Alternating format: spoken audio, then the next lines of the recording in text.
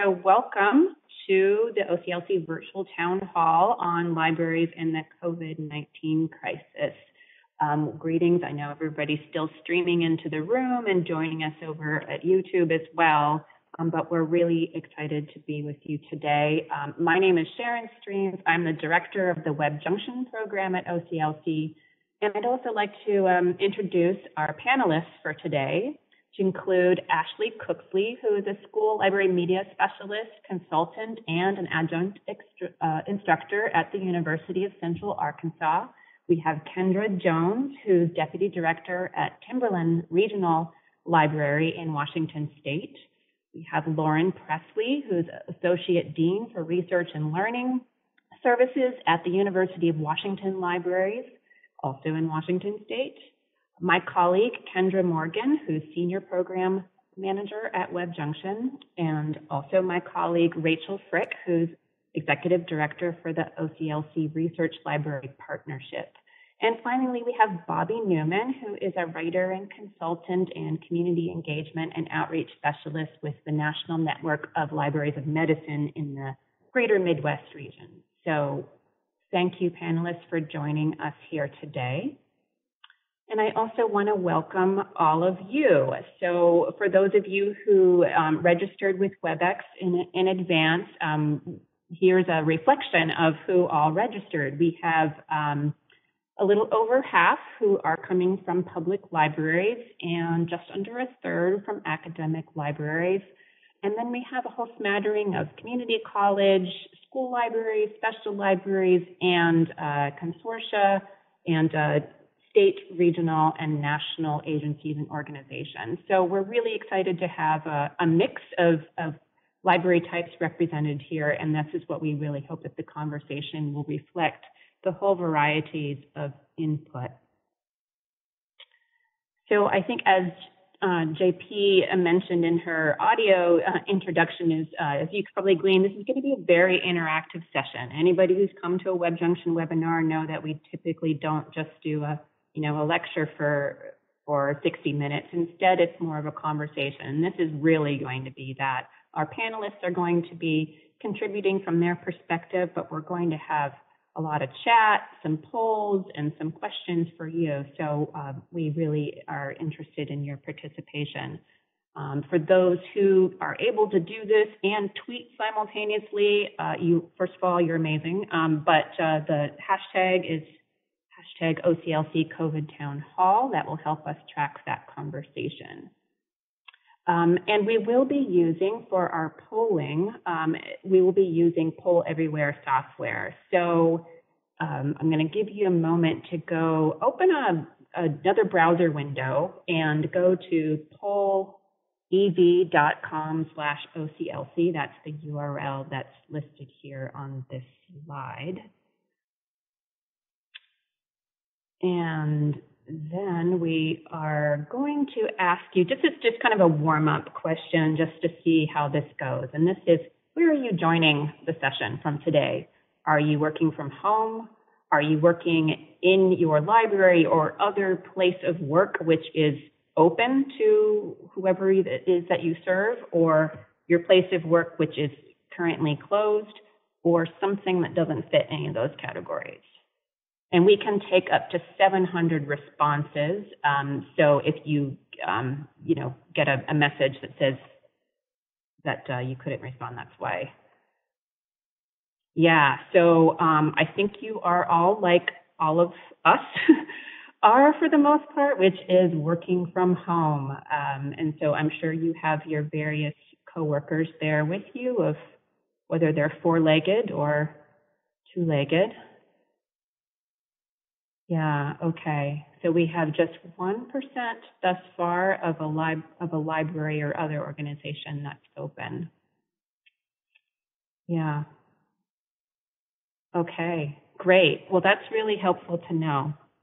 So good job. That worked out really well with the polling, and we're going to be using that as we go through this event. So this event is here as, it's again, we don't have answers, of course, none of us do, but it's really for us to get together and share from our experiences. And I also wanted to bring this message to you that our president and CEO here at OCLC recorded for you for this event. And this really helps to set the context of what our experience has been here at OCLC and what we are trying to do with this event today. So I will turn it over to Skip for this about 3-minute video. Good morning or afternoon, depending from where you're dialing in. I welcome all of you as we connect to share experiences and learn from one another. Sharing ideas and expertise is part of the DNA of libraries and librarians. It's an honor to serve you and facilitate sharing in this very important conversation. I'm grateful to our WebJunction and Research Library partnership teams for facilitating today. Because OCLC serves a global library community, I have been monitoring the COVID-19 outbreak since the start of the year when news was just starting to come out of China. We have acted early and extensively to protect the health and safety of our staff and our members across the world. This meant canceling conferences and meetings that we were so looking forward to, curtailing business travel, and then transitioning all of our offices to a work-from-home environment. We are hearing from many of you as your institutions go through these similar stages. There has been a 5-fold increase in access to WebJunction resources already. We know there are several surveys out there helping to gather information, and you've been contributing through local stories to our social media. Thank you for sharing those experiences. Like you, we are simultaneously reacting and adapting to the rapidly changing present, while also looking toward and planning for the still unknown future and our collective new normal, whatever that may be. While this pandemic will certainly have long-lasting impact to how we live and work, there are things we can do now. It has been heartening to read the many ways that libraries are adapting to serve their communities. We have also been adapting various services and content partnerships to help. A special COVID-19 page on our website has the details. We all know that now is the time to build on the strength of our collaborative networks among libraries. We'll need that more than ever going forward. This town hall is one example. Our mission at OCLC is this: what is known must be shared to make breakthroughs possible. We join you in sharing knowledge, the medical breakthroughs we need, the innovation, the development. It's all on the horizon. It's an honor to lead an organization like OCLC committed to the service and advancement of that knowledge. We are deeply grateful for the opportunity to serve you and your colleagues around the world, and also deeply grateful for the work you do in your communities. Our role today is to be here for you, our community. We understand that as suddenly isolated from your colleagues and your customers, that connection is more important than ever. We have this virtual room filled with hundreds of you gathered from across the miles and across all types of libraries. We are all gathered here today to share, to listen, and I hope you will leave this session feeling buoyed by the strong network of support that you have among your library peers and here at OCLC. Thank you, Skip. And now I'd like to turn it over to, or bring our panelists. The first question that I'd like to ask is, I'm going to start with our library workers with Kendra Jones at Timberland and Lauren Presley at University of Washington. And and both of them are from Washington State, which we have been in a shelter in place for 1 month already. And so I want to ask you, what is the status of your library services today, and how did those changes evolve, and how were the decisions made? So let's start with Kendra Jones. Hi, yes, this is Kendra. So the status of our library services today are that exempt staff are teleworking and providing all of the online services that have always been available, though they have certainly been bolstered thanks to, in part, to some of our vendors' generosity and because we have increased our budget in those ways. And we started, like maybe the first 2 weeks that we were here, without everybody teleworking. So it really has evolved a lot to having maybe 10, 12 people doing all of that, and now to having about 99 people assigned to either teleworking or what we're calling essential staff. So that would include our IT, our payroll, those are very important people, and our facility staff.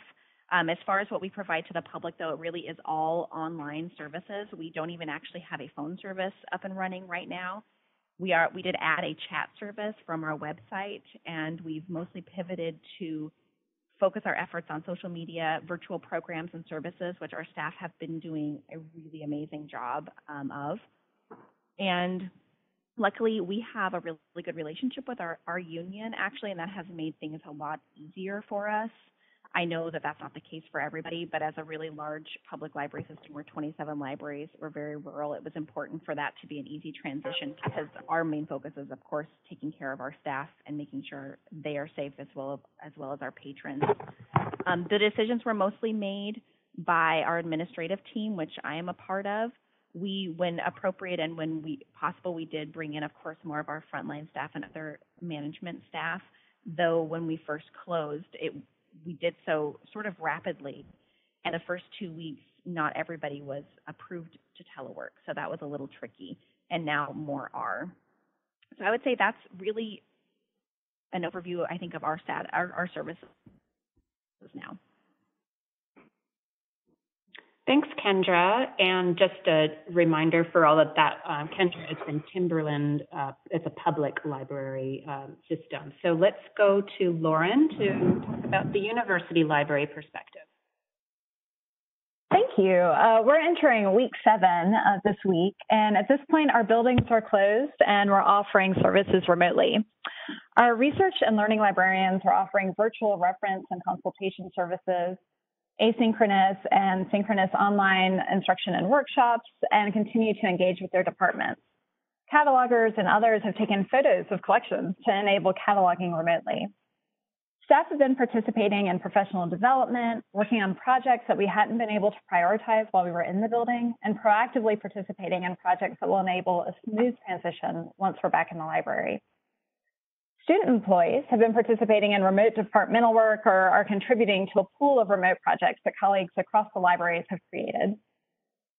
For the first 4 weeks of this period, the job was primarily understanding what changes were coming or what had just been announced, checking in on how staff were doing and what they needed, communicating through Zoom meetings, website updates, email, and the adoption of new tools for our organization, like Slack. The UW in the beginning followed UW Medicine and Public Health Agency guidelines. Our community is supported by one of the strongest and most advanced medical and public health systems in the world, and we were able to give our staff and students maximum flexibility to stay home if they were sick, anxious, or worried about infecting others. As our sense of urgency increased, both from the university and from state leadership, we became more restrictive in our on-site services until moving to a fully remote environment before the end of exams. I can't overstate the work that our dean and leadership team has put into messaging for our colleagues, that our communication director has put into coordinating the website and blog updates, and the willingness of many throughout the organization to engage in more regular meetings to enable better communication, faster decision-making, and to grow a better understanding of how staff across the organization are doing. One of the first things that our dean did was to establish a COVID-19 task force of staff members across the library responsible for different services. This group met in person once before people began working remotely and then has met weekly through Zoom since then. We also established a listserv to create an easy pathway for our colleagues throughout the libraries to ask questions. Due to the establishment of this task force, these questions could be quickly answered and provided a foundation for our website's frequently asked questions. Now that we're a bit more established in this way of working and stable in the stay home, stay healthy order, we're relying much more on traditional organizational structures to communicate and make decisions. But that task force enabled a much faster approach that was necessary in those initial days. Today, it feels like we've passed through that adrenaline-driven, high-stakes phase, and we're now operating in a more stable, remote environment. It's not easy, though. We know that colleagues are juggling a lot in their personal lives and are trying to figure out how to operate in this environment. And we're continuing to remind each other of the importance of flexibility and kindness with each other and with ourselves. Thanks so much, Lauren. Now I'm going to turn over to Bobby and Ashley, who you don't are working in a library itself currently, but you work with libraries, your consultants, your teachers. So I want to ask about what's the status of your teaching and your consultancy, and how have you adapted to this new environment? And let's start with Bobby. Thank you. So my office for the National Network of Libraries of Medicine is housed in the Hardin Library for the Health Sciences at the University of Iowa. but we are not involved in providing services on campus in that way. But I do want to do a shout out to our administration team at the University of Iowa Libraries. I think that they've been handling this really well. We have a weekly chat session with our university librarian, John Colshaw, that is really great for people just to come together and share what they're doing and what we've sort of done all week, and keep us feeling like a team. And so I've really appreciated that. In the GMR office, there's, I think, about 10 of us. There's not very many of us. And most of our work can be done remotely anyway. So we've been using Skype to chat while we're not in the office for, going on 4 years now. And I'm particularly impressed with our interim associate director, Derek Johnson, who is leading the office with a real sense of compassion right now that a lot of us really appreciate. As everybody knows, there's some real challenges to shifting how we're working. The things I'm seeing as far as a change in teaching and training is that there's been an increase in demand for those things right now. Like many of you, I have heard that there are people who can work from home as long as there is work to be done. That includes taking webinars and training. Personally, I've been working really hard to get some new last-minute webinars set up directly in response to the COVID-19 crisis. Our webinars are usually planned out months in advance, and so I've got 3 scheduled before the end of the month that I'm really proud of. And I think, too, like many of you, I've seen a definite increase in my email. So that has been a new challenge to add into the way things are going. But I think that sums it up. Thanks, Bobby. And Ashley?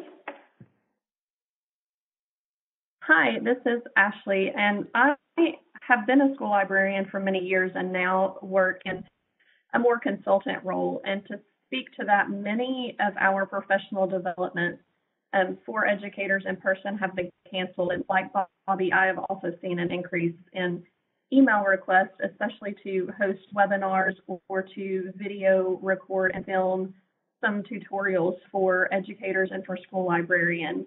Right now, many of our schools, if not most or all of our schools, are closed. Here in Arkansas, we closed the week of March 16th, which was the week before our spring break.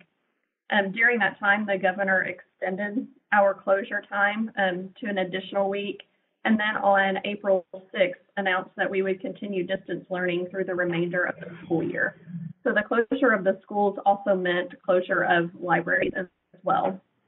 And many schools have actually been working with distance education and remote learning in an online environment. School librarians at this time are providing support for faculty, staff, and even students, sharing and curating resources for educators, teaching online in either standalone sessions, special events, or pop-in lessons. We're also leading webinars and creating tutorials and providing a place for our faculty and staff to go for social and emotional support, a social space, and continued connections, which is very important for our students right now, to have that space just to connect and to be together, even if it is just virtually, so that we can make sure our emotional support of our students is still up. We've been able to connect with public libraries and organizations. Publishers have been very gracious in providing support for our libraries to allow learning through virtual books, ebooks, and even providing some audio books in a space where we can listen to authors read their own books on Instagram. And I'm really impressed with the way that our communities for all styles and types of libraries have come together during this time to support our students.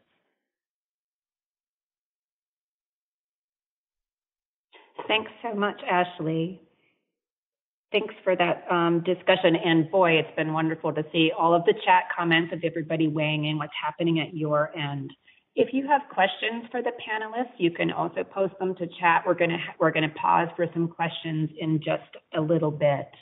But first, we would like to go to another poll question. So let's move to that. And this question is a multiple choice, but we ask you to limit to select up to 3 of the following services that your library or agency is currently providing to your user community. And if you want to elaborate on what those services are, you can post that into chat. And we are limited to the 700 responses, so if you hit that wall, then just know that that's what's happened.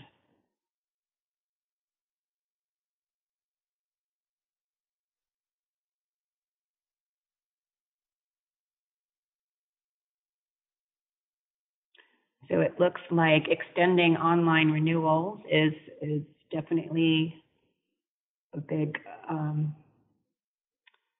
big one.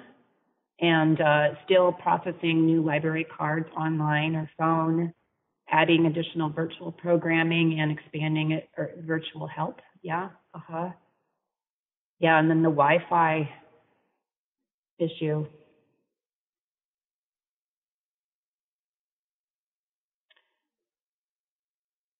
We don't have, well, less than 0, maybe one person delivering collection items to patrons. Yeah, but some curbside pickup.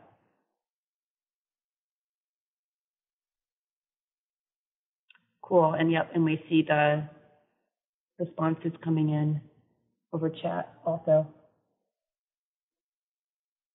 Great.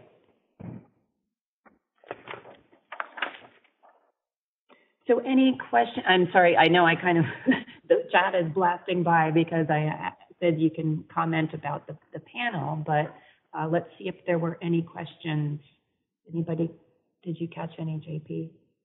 There was a question I saw about how people are dealing with cataloging remotely, which is an excellent question. Cataloging new materials. Does any one of our panelists have any response to that? This is Kendra Jones. We actually don't have a lot of our staff who are doing cataloging working right now, but those that are mostly focusing on digital materials, and we're not really cataloging a whole lot of new stuff. So anything that has already been delivered to our library, our collection services director has been going into the library periodically to receive those and to do a very small amount of cataloging. But basically, all physical materials are like frozen for the moment. So we don't have a place to send them, so we're not ordering anything. Our selectors are building carts, but we aren't really cataloging anything. And this is Lauren. I can speak up for the university perspective. We've had some colleagues who, before they left campus, took photos to capture some content to at least get started on some cataloging of physical materials in the building. But also, we have shifted a lot of our energy to e-resources as well. That's great. And there was another question from a participant that for Ashley specifically, which is how you connected with publishers. Yes, this is Ashley, and I believe most of the connection happened via social media as we began to transition to online teaching, and many schools realized that we would not be able to get books into the hands of our students. So on social media, many librarians began posting and asking about copyright and what was allowed and what was not allowed in a digital learning environment, especially for read aloud or story time. And publishers responded by adapting some of their copyright policies to allow for a temporary altered policy for educators to be able to read aloud a story or a book from specified publishers that is on a closed platform, such as Google Classroom or Canvas, where students have to log into their school account in order to access the material. So they're not posted, generally not supposed to be posted publicly. And if they are only to be posted for a short amount of time. Each publisher is a little bit different. And there is a article from School Library Journal that chronicles some of this information. And I can pop that link. It looks like it's already into the chat over there. that kind of tells a little bit about how the publishers have adapted. Each publisher is a little bit different and includes Simon & Schuster, HarperCollins, children's books, Macmillan, Little, Brown, Young Readers, and there's a whole host of publishers that have even, including Disney Publishing, that have agreed to these temporary license terms for educators.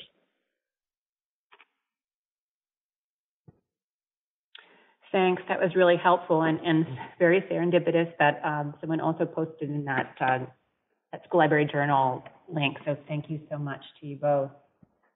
I'm getting, there's an interesting, I just want to highlight one comment that came in, which was, thank you to those public libraries expanding Wi-Fi to parking lots, removing passwords. For example, my newly remote college students appreciate it, especially in a state with broadband access concerns. So I think these partnerships across library types are really great to see. Some questions that maybe some of our panelists have, but also other participants. And one is curiosity about the libraries that are doing curbside pickup. What has been the most difficult part about that? And I can chime in. I know I see some of other folks are asking how libraries decided not to continue with curbside pickup. And from what I've seen is when the different stay-in-place orders have come, libraries have often decided that that includes that sort of connection as well. So I don't know if any of the panelists have heard other experiences with that. It might be good to hear a bit more. Yeah, Jennifer, this is Bobby. I can talk a little bit about what I've read, especially with libraries who maybe tried to do curbside pickup and then canceled it. They often found that patrons weren't following the directions, and so they wanted to come up and return books to the person out there, which violates the 6 feet rule, right? They wanted to talk and have an exchange, which we understand. And so that actually staff are being more exposed and the patrons are being more exposed to risk than they had initially thought. The other thing to keep in mind is that if you're doing this, it requires PPE, personal protective equipment like a mask or gloves. And if right now there's a shortage of that in the healthcare community, so a lot of libraries have decided not to do that and instead let our healthcare professionals have access to those items. And then I've seen libraries donating stuff that they had to local healthcare places.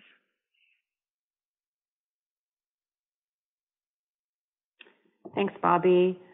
There's also a question about how are you planning to serve users who have limited or no access to the internet?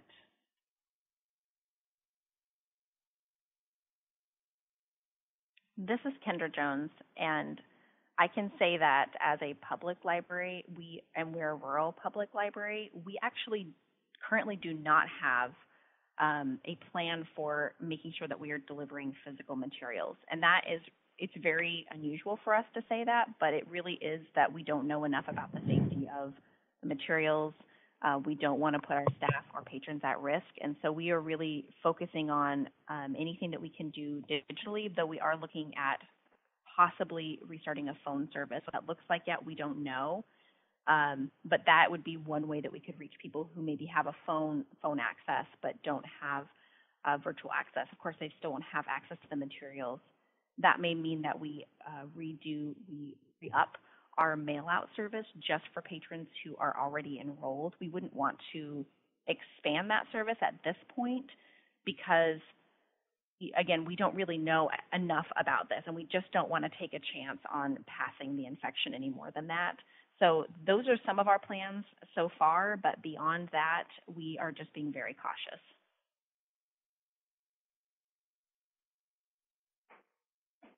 Thanks, Kendra. Another question is, speaking of cautious, what type of protective measures for staff are you planning to enact once you reopen? For example, masks for staff and requiring patrons to wear masks or other protections. This is Kendra Jones again. We that's going to depend on supply. Like Bobby said, we really do not want to take any supply from those people who actually really need that. So our plan so far for reopening, we don't actually have a totally fleshed out plan. We anticipate that the stay-at-home order could be extended here in Washington, so we are kind of making a plan for what happens if we can't actually reopen our buildings.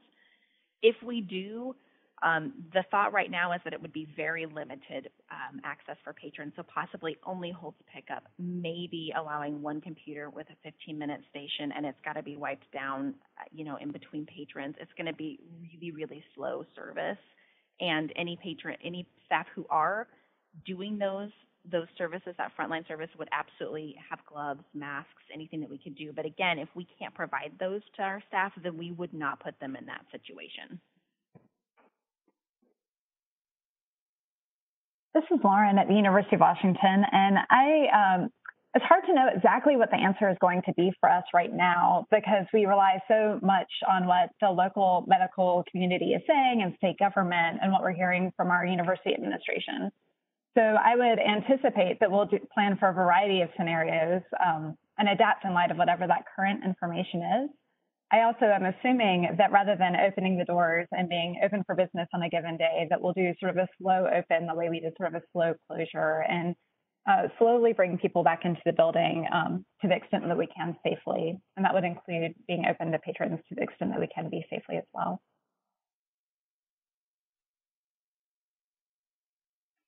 And this is Kendra Jones again. I would echo that again with the public libraries. We will also do a very slow open, because the last thing we want, especially with schools being out, is people rushing to the public library and suddenly we are overwhelmed with people and we have large gatherings, and that's not something that's great for this time. So definitely a slow open will happen for us too.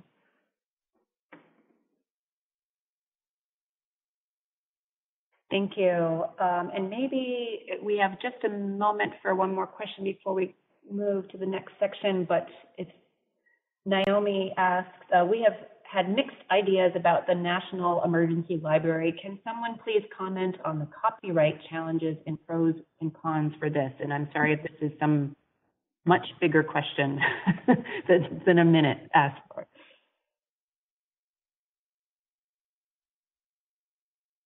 This is Lauren. I can speak to that a little bit. We certainly pushed the news when it first came out.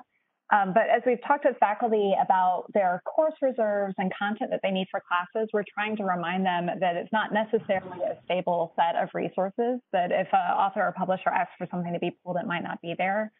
It's always challenging to know how well that communication is being heard and how much we need to reinforce it. But we are pointing people to it with that caveat.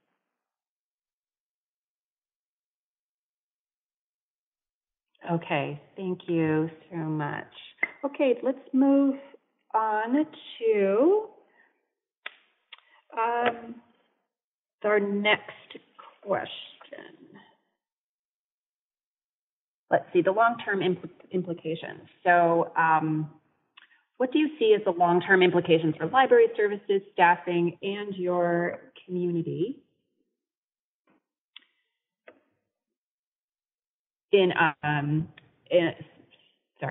Let's see. What are you doing now to plan for the long term? And I would like to start this one with Ashley Cooksley. Ashley? Yes, so this is Ashley, and I can't speak to staffing because most school libraries are staffed through administration, not through as a director of a library. School libraries are often only staffed by one person. If it's a larger school library, you may find an aide or a supportive teacher. But I do hope that because we are moving to distance education and a lot of school libraries are being called upon to lead for online learning and as a resource for digital tools, I hope that this opens administration eyes as well as even teachers to how difficult or how different a school library can run with a certified school librarian versus those that are either do not have a school library or are staffed by someone who may not be certified or trained in the library profession. We provide so much support and are a great resource to help alleviate stress on classroom teachers. I'm hopeful that this is an advocacy tool for library collaboration as well, in working with your school librarian on planning classroom lessons and activities, and that we can also build a bridge to community support and even stronger partnerships with public libraries as well. Right now, public libraries can help by supporting school libraries and providing digital book checkouts or virtual library cards for our students if available, and even wireless access. I know that was mentioned earlier of leaving the wireless access on, and many of our students do not have access to the internet and are relying on public Wi-Fi. The digital divide is great in our country, and it's making our students who are in this digital learning environment adapt. Many students are meeting at, I actually saw a student yesterday outside McDonald's sitting on the sidewalk with his device, so he was able to catch up on homework. So being able to partner with our schools and like it was stated earlier, right now, internet access is not a luxury, and it's a necessity. Amen to that. Lauren, talk about about this question from the university library's perspective. Sure. We all know that things are going to be different on the other side of this. Our enrollments will likely change, state budgets will likely be reduced, our endowments will see an impact. So it's impossible to know what those differences are. And I'm personally planning for the worst, hoping for the best, and anticipating something somewhere in the middle there. Beyond these external factors, I can imagine a number of internal implications. For example, the university that I work at is a tri-campus university located in 3 different cities. We're all much more Zoom literate now as a result of this, and I anticipate that it will be easier to have tri-campus collaborations that don't rely on physical commuting to participate.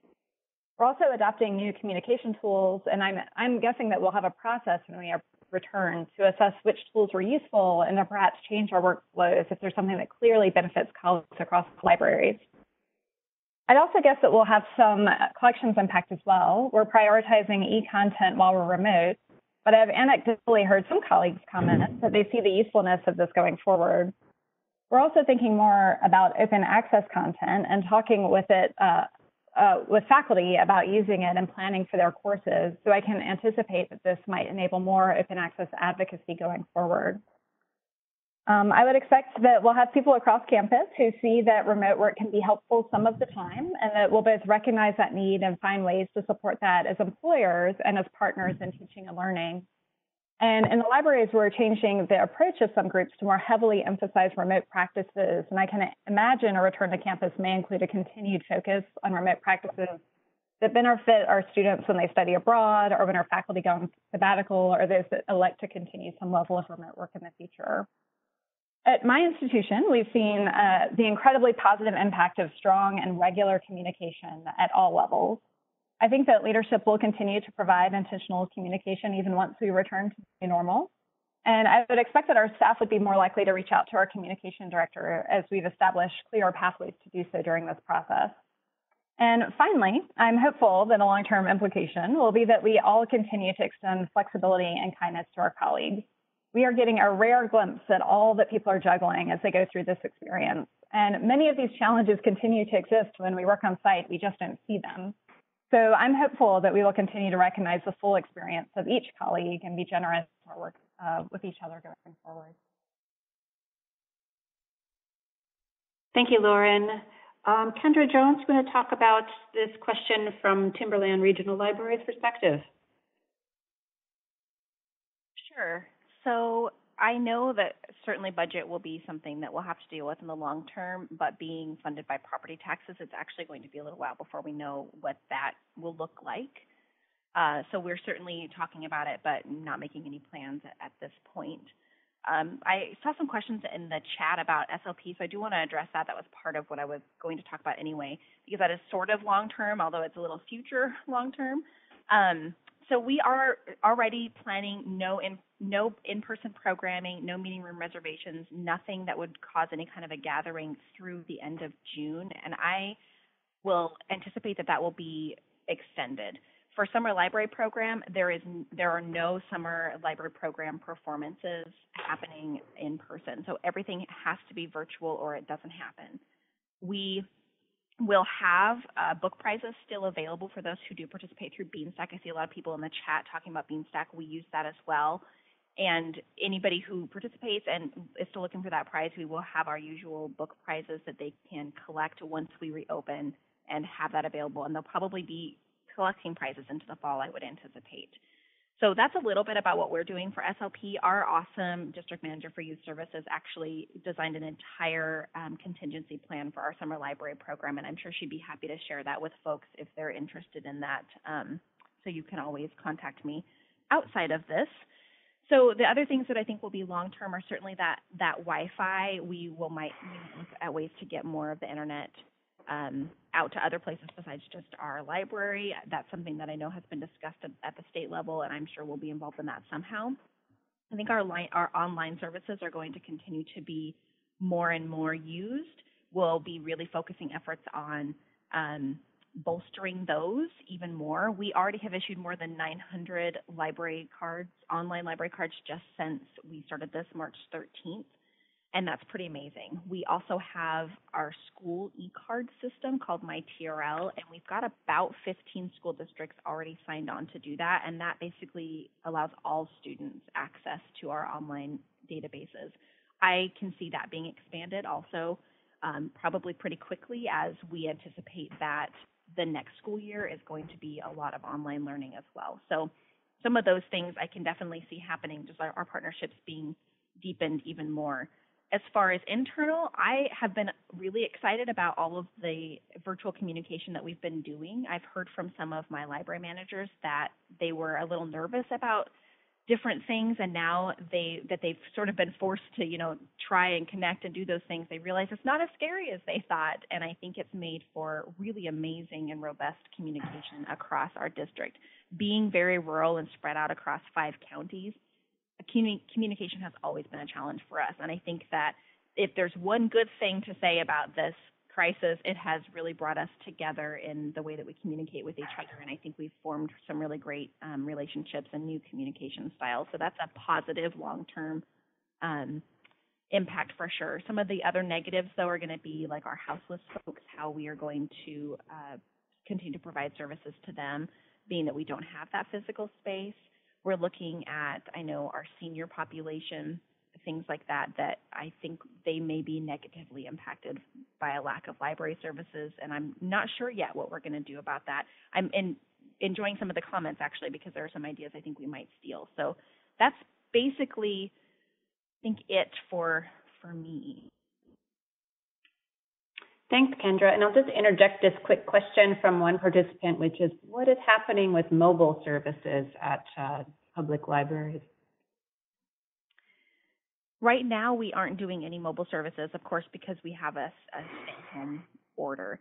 If the stay-at-home order is listed, mobile services could certainly be something. Well, it actually is definitely something on our list that we are exploring. We don't have any answers yet for how that might happen, and we don't have an actual mobile services department. So I know that we'll be looking a lot to our peers north of us in King County and Seattle, who have more robust, bookmobile systems in place, to see what they're going to do, and we may copy some of that. I know that's something that's being thought of. The issues with mobile services and other outreach are that oftentimes, even if you're pulling up to a place and you have something where you're only going to help one person at a time, there's going to be a big group that gathers, and it's hard to manage that, especially that since we're not all, we do some amount of bouncing, in public libraries, but we're not, bouncers. That's not what we do.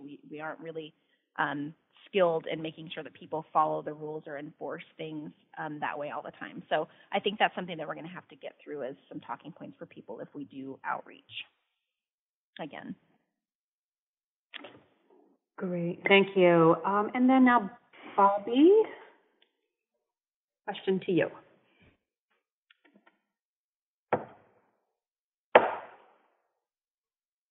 You're talking, we cannot hear you. How about now? There you are. Yeah, I was double muted. So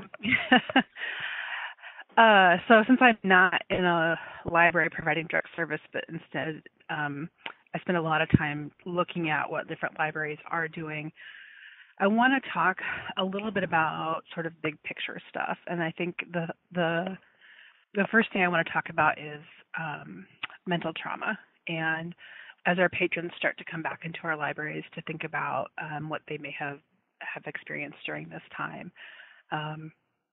separation anxiety might be an issue both for children and parents, or children and caregivers who have been spending weeks with all their time with each other. I know it seems like everybody's ready for that to end, but I think we're going to learn that we have some long-lasting impacts from that. Just being outside and being around other people, being in proximity to other people could be a real issue. And so I think, obviously, there are healthcare professionals, of which I am not one, but there are going to be a lot of people talking about this in the coming weeks and months. And I think it's really important that we pay attention, because it may mean we have to change how we're offering programs and services and things like that to accommodate some of the new anxieties and mental struggles we might develop as people, as human beings. I think too, the other part of that is we need to be prepared for the mental trauma that library staff are experiencing. And I've read through a lot of the chats, both on YouTube and here, about what libraries are currently doing and where they're at. But I know some library staff and some systems have been reassigned to different types of work that they did not want to be doing and don't feel safe doing. But they feel like they have no choice, because obviously they need a job and insurance. We have people who are, while the library might be closed to the public, they're being forced to come into the building to work and don't feel safe doing that, that they don't have PPE, and if they do, that they shouldn't be using it because it should be going to our healthcare professionals, that the buildings aren't being cleaned the way they should be, that the other staff members are too close to them, 6 feet, those kind of things. And so that ties into also that many of them feel like they're being required to work in unsafe conditions, whether that's coming into the building, like I just mentioned. There are also people whose libraries have opted to do curbside pickup. And I talked a little bit earlier about the ways in which that doesn't always work out the way you think, and that there's just a lot we don't know about how the virus is spread. And so, maybe touching that trunk after somebody else did isn't the best plan. And so we have staff who have been forced into working in unsafe conditions, and I think that's going to have a long time consequences and fallout, both for the systems that did it and the people that are working there, whether they decide to move on. I think the flip side of that is the vocational awe that we have also been seeing happen from our peers and our colleagues. And I apologize, I should have grabbed the link to the vocational awe post on library in the library with the lead pipe. But it's really important that we don't allow our vocational awe now to pull us into doing something that, while we feel is deeply important, for example, making sure people have books, that the most important, this is unprecedented, that the most important thing that we can do right now is to stay home, stay safe, and encourage our people to stay home and stay safe. And I see a lot of people really get, I think, sidelined by this vocational awe idea. The other thing is those of us who are able to work remotely have had some good experiences. Mine personally, I think I mentioned my district supervisor has been very understanding, but I've also seen a lot of posts from both managers and people that detail pretty extensive micromanaging of people who are working remotely, including things like expecting somebody to be at the computer from 8 to 5, to provide a detailed list of what they're working on. Not only are we all working in many of us working in new and unique conditions at home, maybe hunched over a laptop at a table, really isn't something you should be doing for 8 hours a day, but you might have challenges like family members in your house and that kind of thing. But I think also the idea that there's so much going on right now, and it's hard to stop checking the news cycle. That even if those of us who are trying to be productive sometimes aren't. So I think that we're going to see a lot of long-term fallout in our profession from this, both possibly as libraries being a desirable place to work, and and maybe some more of that. So I think we need to be prepared for mental trauma from our staff as well. And then I think the other big picture thing we're going to see is the importance of the library as a community cornerstone. We've all been talking about internet access and access to computers. In addition to providing Wi-Fi, often the libraries where people go when they need to file for unemployment and get help with things like that or apply for jobs. And most libraries aren't open right now to allow that to happen. And so I think it's going to highlight the importance of libraries and an importance in the ways that we lead in the community. And I think that's something also we should be prepared for. So, yes, we closed our doors and sent staff home because that was the best and safest thing to do. And we led by example by encouraging people not to come out to pick up books and those kind of things. Okay, so now that we're all back out, how do we regroup and relook at the library as a community cornerstone? And I think everybody that spoke before me talked about the way they think services are going to change. And I think all of those things are really important, and I agree with them. Yeah, I think that's it. Thanks. Thanks, Bobby. Yeah, really great to get that high-level perspective. And we are going to have another round robin in a little bit that is going to really focus more on that staff side of the issue, but really thank you for bringing up these really important considerations around staff mental health and well-being and how that relates to vocational awe, all really important as we grapple with this. And there have been some questions coming in from the various audiences around what are libraries doing in planning for the budgeting and advocacy in this situation. We have could be a whole, I think, town hall unto itself. You're welcome to weigh in on that one in the chat. But I think I'm going to move on to talk a little bit about what we've been doing here at OCLC Research.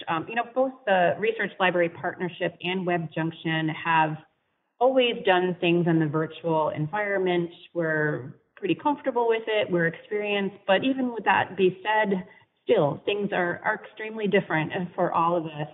So we wanted just to highlight the things that we have for you and your colleagues during this time and how we're and what we have coming in the pipeline. So first, I'm going to turn it over to Rachel Frick, who's Executive Director of Research Library Partnership. Thanks, Sharon, and thanks to the panelists. It's been a really great conversation. I've been really mesmerized by the chat, and thank you, everyone, for sharing. As Sharon said, I'm the Executive Director of the Research Library Partnership, and for some of you that might not know us, we're a transnational network of academic and research libraries supported by a combination of our partnership dues and in co-investment from OCLC. And our work supports mainly academic and research libraries as they evolve to meet today's challenges, providing them with connections, knowledge, and resources to plan with confidence. This work is shaped and influenced by our partners and grounded by our research activities here at OCLC. So our primary focus for our research library partnership activities are around research support, unique and distinctive collections, resource sharing, and next generation metadata. And we look at these activities by learning together. As we learn together, this is, I like to say, our RLP process. And what I like about the way we learn together, and I think it's a very powerful element of our program, through our live participatory webinars and our small group discussions, via our interest groups and collaborative research activities, we not only learn together, but we're able to tap the tacit knowledge and the wide range of expertise present in our partner network. And when we do this, we yield a shared understanding and a common vocabulary around key issues. And we believe that this common view helps increase adoption of good practice, creates better overall performance, and catalyzes innovation in our community. When we actively learn together, we are not only increasing our understanding, but the process itself builds, I think, trusted collegial relationships. So in my mind, the RLP is not just a learning network, it is also a trust network. And it was this aspect of the trust network that has really shown through over the course of the events of the past few weeks. A really great example of that is in our group called SHARES, or our Resource Sharing Network. Early in March, our program officer, Dennis Massey, began convening this group together about twice a week online, and we had robust participation for over a course of 3 weeks to share ideas, resources, and protocols as the demand for resource sharing services, concerns over staff safety, and basically just the expectations about the changing work were rapidly in flux. It was really amazing to see this network in action and how they just kind of were there to support each other and help support each other not just in their work, but as people. And Dennis talks about this event that he learned here on our Hanging Together blog post. Our other standing interest groups, like our metadata managers and our research support interest groups, are also taking time out from their regular programs just to hold space and connect with our partners about how COVID-19 is affecting their work and changing their perspectives. For example, we hear a lot about how libraries are supporting the continuity of teaching and learning, but how are we supporting the continuity of research? The Research Support Interest Group is convening partner discussions right now on that topic, and we'll be sharing out about that soon. But we are also continuing our regularly scheduled programming, as we've heard and we've seen in chat. There's a demand for professional development. And although our live webinars are for current RLP partners, we have a wide variety of recorded webinars that are open to anyone, located at the link that you see here. Click it one more slide forward, Kendra. I'm sorry. Here we go. Sorry. Here's just a couple of topics that we've had, and we actually have a nice series around audiovisual materials led by our program officer, Chayla Weber. So I really encourage you to go to the link you see there for our upcoming and past webinars. And if you can pop to the next slide, that'd be great. Because we are aware that there's lots of professional development resources out there, we are working to curate a discrete list of online learning material around our most recent research publications. You can see them listed here to help guide you and so you don't feel overwhelmed by an endless list of choices. We currently have webinars and reports in a discussion guide associated with our Realities of Research Data Management series, and we will be releasing discussion guides to accompany the other reports you see here on the slide. Our thinking behind these discussion guides is that we can help individuals dig into the research independently, but also to help managers facilitate discussions with their teams and help foster a team dynamic, which is extremely challenging now that we're working separately but together. I noticed in the chat people are trying to identify things to do. These discussions guides, I hope, can help. We were calling them book clubs in a way, but help to dig into our research. But before my time is up, I really wanted to thank our partners in the Research Library Partnership who have continued to support our work by contributing to our discussion groups and attending our online webinars. And also our RLP program officers. I work with a dynamic group of talented individuals who have really stepped up in the past couple of days, I'm sure just like your colleagues in our libraries across the country and around the globe, that stepped up to the challenge of checking in and holding space for our network to connect not only as colleagues, but as humans, which sometimes maybe is just as important as everything else. So with that, if you have any questions or want to reach out, you can always email us at oclcresearch@oclc.org, or you can find us online or on Twitter. So with that, I'm going to hand the ball and the microphone over to my colleague, Kendra Morgan. Great. Thank you so much, Rachel. I really appreciate everyone being here today. My name is Kendra Morgan, and I am a Senior Program Manager here with WebJunction. And I'm going to spend a few minutes talking about how WebJunction can help to support you in your professional development interests and needs. So we know that many people are turning to online learning right now, which is why we wanted to share news about our WebJunction program.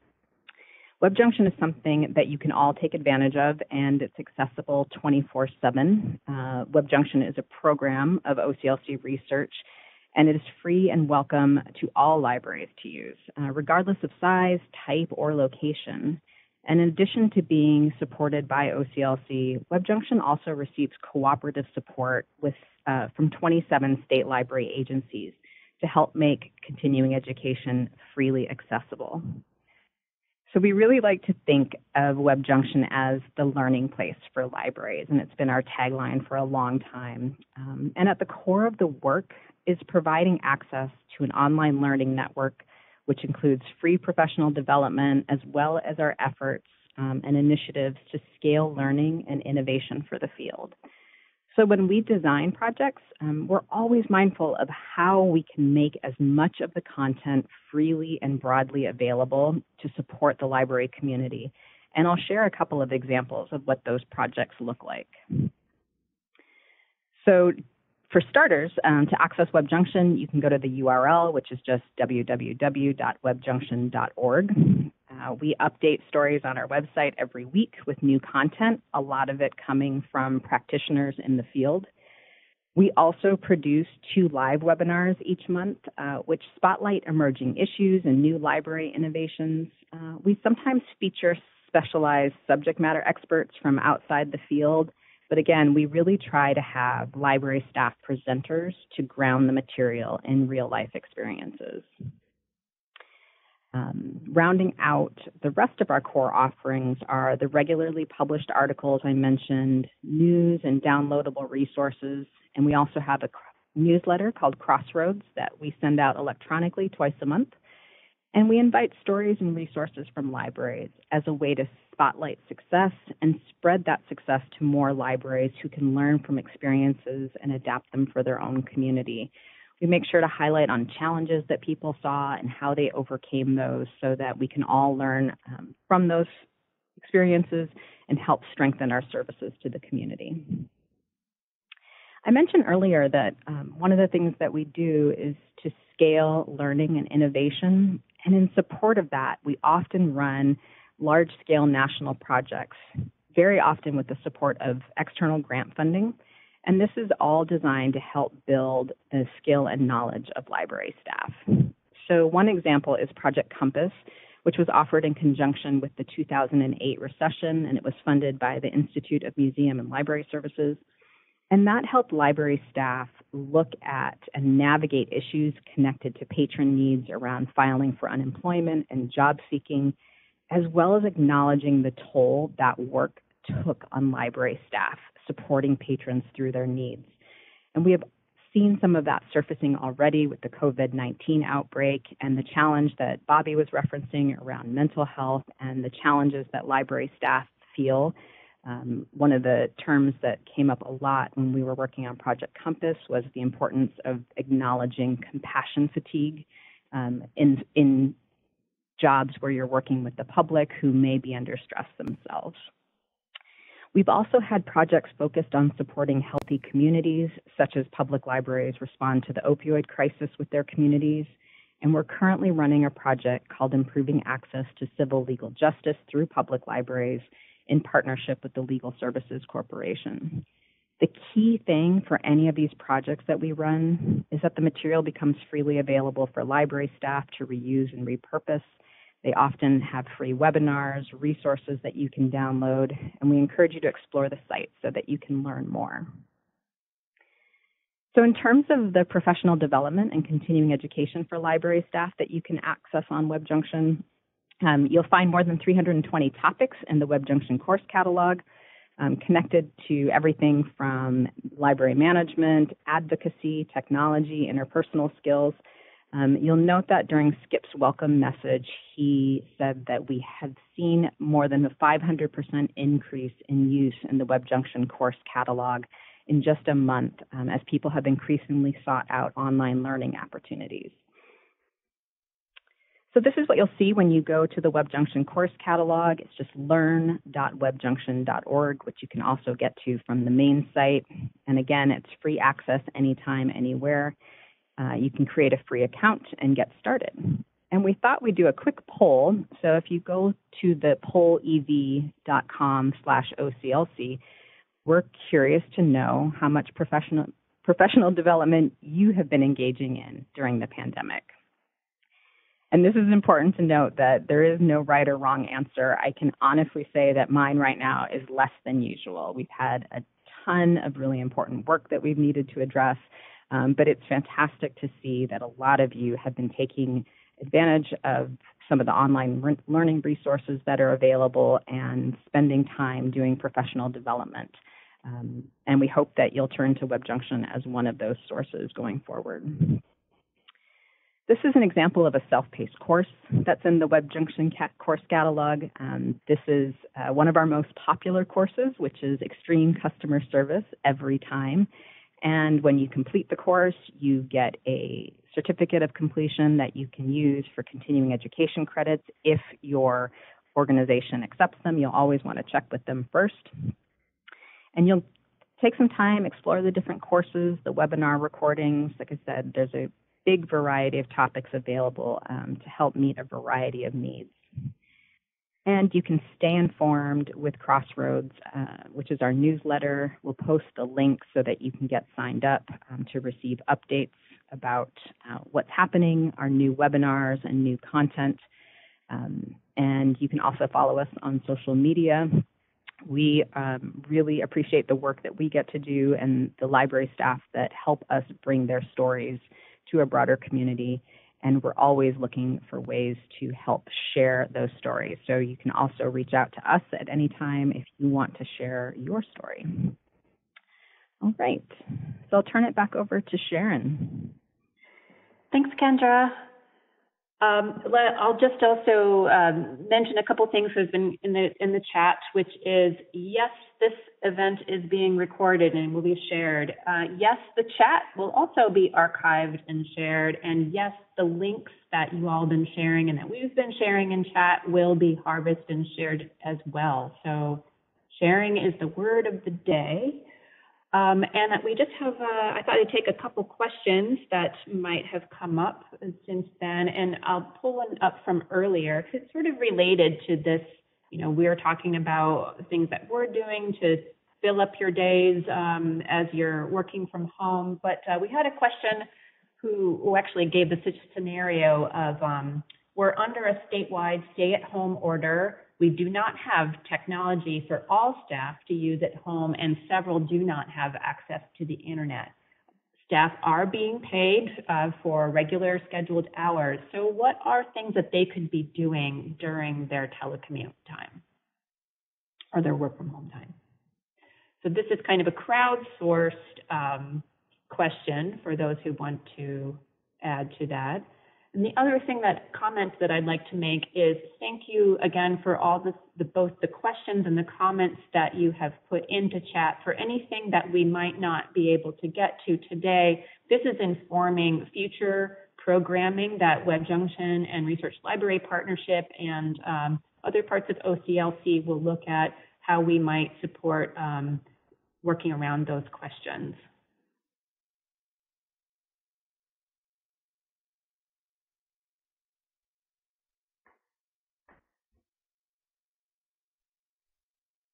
And I'm just looking at, I'm sorry, I'm sort of mesmerized by the chat as well.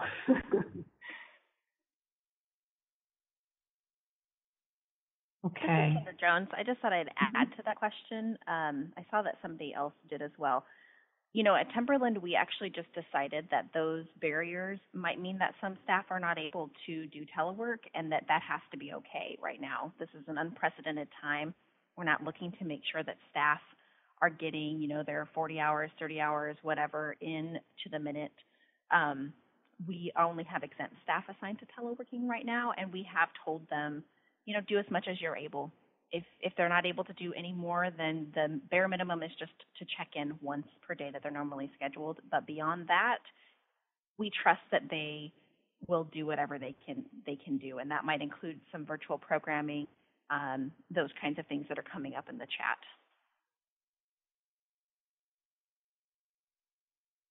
Thank you. Any other comments to that question or general topic from the panelists?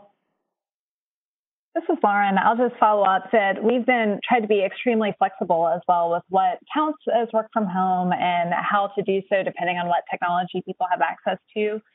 So we've had a wide variety of practices from people who really are throwing themselves into work because that's something that they can control and makes them get through this very well and serve our patrons. We have other folks who might not be able to or might not have the tools who are being encouraged to think very flexibly. So we have things like book clubs where if people don't have a way to connect remotely, they can call in or report back later. We're encouraging different types of professional development that don't require technology, as well as coming up with alternative types of projects. But the underlying message is to be extremely flexible, recognize everyone's situation is unique. That's a great segue, Lauren, into our next round robin panel question. And this is around the topic of self-care, which is, well, I should say a mantra that we have at work is take care of yourself and each other. So this is really a question on both of those levels. So you might be in a position to be supporting staff or just being a supportive colleague, as well as your own self-care. So starting with Bobby, who kind of kicked us off a little bit earlier, how are you supporting staff and encouraging self-care? So I think a couple of big things that are to focus on are to get some exposure to nature every day. So to encourage everyone to get away from their computer, up from their desk, to get outside, take a walk, or get about, try to get some exposure to bird song, or the trees maybe starting to put buds on them if you're in the Midwest like me, and getting that sunlight and that fresh air. I think we don't realize how much of that sometimes we just get passively going in and out of buildings, et cetera, during our day, and trying to get yes, forest bathing. Excellent. Yeah, if you can safely do that, definitely recommend that. That can make a big difference, getting that vitamin D, that kind of thing. And taking some time. One of the things we've been doing in my office is stepping away sort of in the middle of the day to do something that is not necessarily work related. I have one colleague who's been repairing an old bicycle. I just take the dog for an extra long walk. Those kind of things to just give ourselves some space. And I think that's important, which kind of leads into my second part, which is trying to practice compassion for yourself and for others. So I really recommend mindfulness if you have not explored that. I actually took an 8-week course on it with the university last summer, and I was a little skeptical going in, so I understand that if anybody else is feeling that. But I have found that it really has helped me in the last, 9 months since I did that. There are some really great videos, free YouTube videos on that. There's a lot of apps out there too that people, I don't use one, so I don't have any recommendations for those kind of things. But part of that self-compassion too, I think, is if you're not feeling productive, if you're not getting everything done that you think you need to be doing, if you're not training for a marathon, if you're not inventing gravity, it's okay to not be doing any of those things. It's also okay to be spending all of your time playing video games or cooking, excessive amounts of baking, which is some of the things that are happening in my house. Sewing masks, that's something I've been doing as well. And then compassion for others, I think, is important that we all might be responding to this a little bit differently. And to remember that maybe anger and frustration aren't directed at you and you're not the cause of it. Or people might be a little slow to respond to email or, those kind of things, and try to remember that we're sort of all struggling right now. So that would be it for me, I think. I see great things in the chat too. Thanks, Bobby. Ashley, is there anything else that you would add to what Bobby offered? Absolutely. Bobby mentioned a couple of self-care apps, which I use as well, that have free courses that you can do and for meditation and mindfulness. One of them is Headspace and the other is Calm, and I'll add those into the chat as well. And both of those are completely free to educators, so you can unlock all levels if you are an educator. The Yoga with Adrienne YouTube channel is fantastic as well. I am in the middle of becoming a certified yoga instructor, so I try to connect daily. I've made it sort of just a personal goal of mine to connect with at least 4 friends each week, just to message and check in to see how they're doing. We have a weekly trivia, a social distancing trivia on YouTube, hosted by a friend, which is fantastic, and anyone can join that. So it's just kind of a great way to have a break, as well as making sure that we encourage connections and have a fun time with faculty and staff in the education world. Right now, I know many people are very stressed, and just having a time where you can meet together just for fun, even if it's happy hour or just to check in. Tracy Chen from Vancouver, Washington, checks in with her faculty once a week as a school librarian. They meet and she kind of put a twist on it where it is themed. So last week they dressed up for Tiger King theme, and this week was the Netflix show Schitt's Creek. So not only just kind of meeting in to see each other, but also continuing to have some of that fun time where you can just provide a space for people to come and have a good time. And I will share the link to the virtual trivia in the chat, as well as the apps that I mentioned. Thanks, Ashley.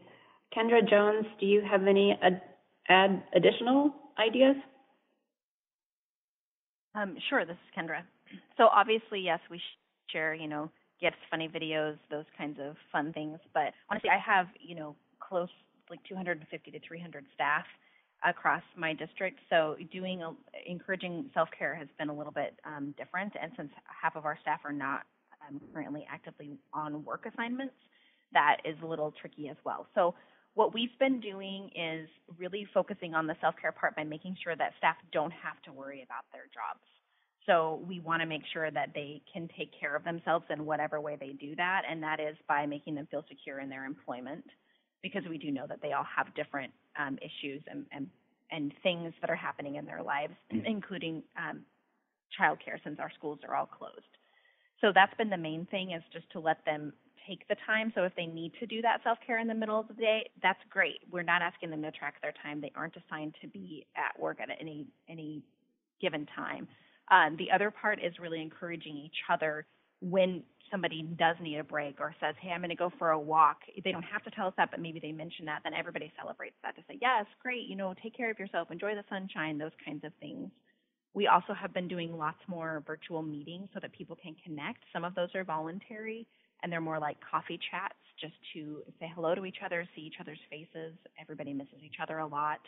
And we recently had almost all of our teleworking staff joined for a virtual meeting, and we did a coworker show and tell so people could show off their pets. So little things like that are mostly what we've been doing to support staff and encourage self-care. We haven't been, giving them the things with the yoga suggestions, things like that. We're really letting staff identify what they need to do themselves and just celebrating anything that they are doing. Thanks, Kendra. And Lauren? Thank you. I'm a big believer that in times of change, it's important to meet more regularly. And I'm also a big believer that when you can't physically see each other, it's critical to intentionally reach out more virtually. So in this environment, I really think the job is communication, to have regular meetings, mostly to check in and make sure people are doing okay, but also to communicate whatever the changes are, to engage in informal spaces that develop at Slack or Microsoft Teams or whatever you're using. And my institution, we're doing a lot with email messages to the broadest team. Our dean is sending daily messages. I'm sending semi-regular ones to my portfolio. And we're also all actively sharing information for the website and blog updates. I also think a lot about affective communication and being transparent about what I'm experiencing as a working parent or when I was going through my illness during this time period, to help build a sense that we're all going through this together, both in figuring out what remote work looks like for our given situation, but also in navigating our regular life at the same time. I also regularly mention that we can't expect normal levels of productivity in this moment. We all know that, but I think that sometimes it helps to hear that articulated by someone else. And given my role, I can help legitimate that belief and understanding. So from where I sit in my role and at my institution, it's mostly been about communicating, being transparent, and acknowledging that we all need that flexibility and kindness towards each other as well as ourselves.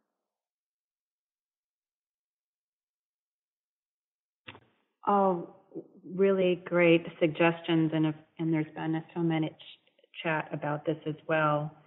Let's see, I think we've got a couple minutes for some final questions. And one question that came in, I think it was from YouTube, is any thoughts on unique needs that international students might have and what initiatives libraries can take to provide support to them?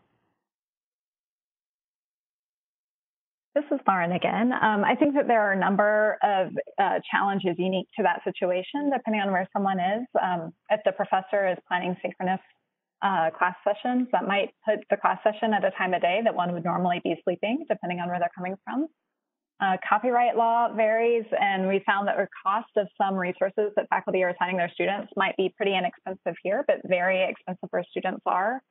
So in our communication with faculty, we're trying to communicate those things that we've noticed might be extra challenging and sort of help faculty think through it, but also working with colleagues across campus who are in faculty support roles to help communicate those types of issues.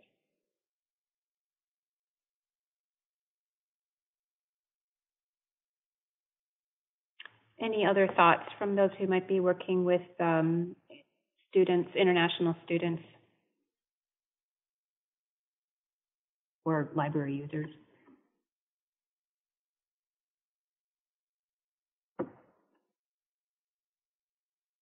Okay, great. So here's a question. We talked about self-care, also all sorts of wonderful ideas for that. Today is a Monday. We have another week ahead of us. And so we always like to have everybody think about, before they leave the webinar room, what's one thing they can do? So my question to you is, what's one thing you can do for yourself this week?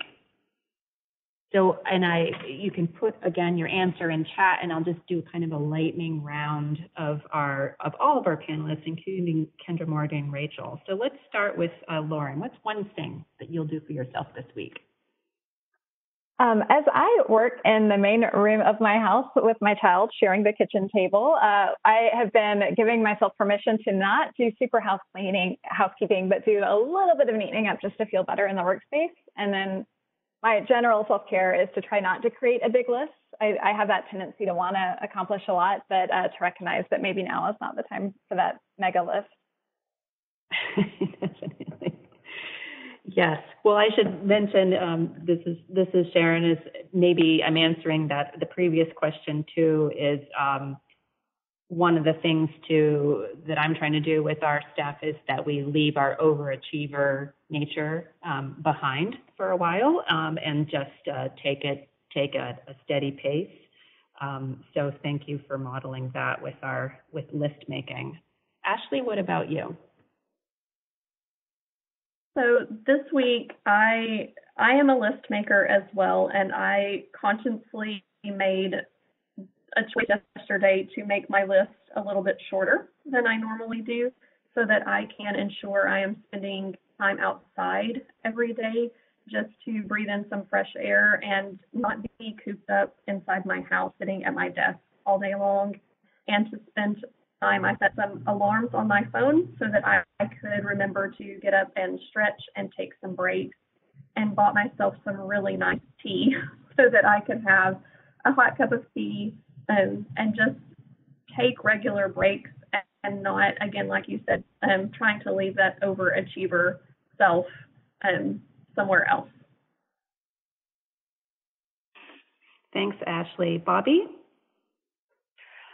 I think I'm going to try to incorporate more exercise earlier in the day.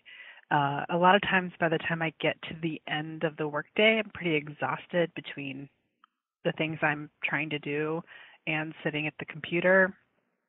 And I don't feel motivated necessarily to either do some yoga or go on a very long walk, but I think maybe that will become a lunchtime exercise for me. Yeah, I always know it's a danger zone when my body feels like it's in the shape of a chair from sitting in it for way too long. Kendra Jones, what about you? You know, my work, probably I enjoy it a little bit too much, so it is a little bit like self-care. I think I would have been panicking if we had not been allowed to work during this time. I do really love it. But don't be like me. I actually really thrive on helping, seeing what I can do to contribute to things. So I'm working on making some masks this week, and that's going to feel really good to be physically productive with something, as well as doing some baking and also some playing video games. And even though it's not very healthy for me, I'll probably be drinking some beer for some self-care today, or this week, not today. Thanks, Kendra. Well, I think we've just hit about the bottom of the hour, which is hitting the end of our time together. Boy, that just flew by. So this was fantastic. We really appreciate all your feedback. As you leave the room, you will be presented with a survey that we would really appreciate that you could fill out. I know you've gotten a lot of surveys over this past month, but you can chalk that up to one of your activities this week, something you can check off your list. So fill out that survey. We do really value that feedback. And then, as I said, this recording will be posted as soon as available, and we'll be putting out some other distillations and from this event. So thank you again. Thank you to our panelists today. We've really appreciated your perspective, and I wish you all a safe and healthy and self-caring week.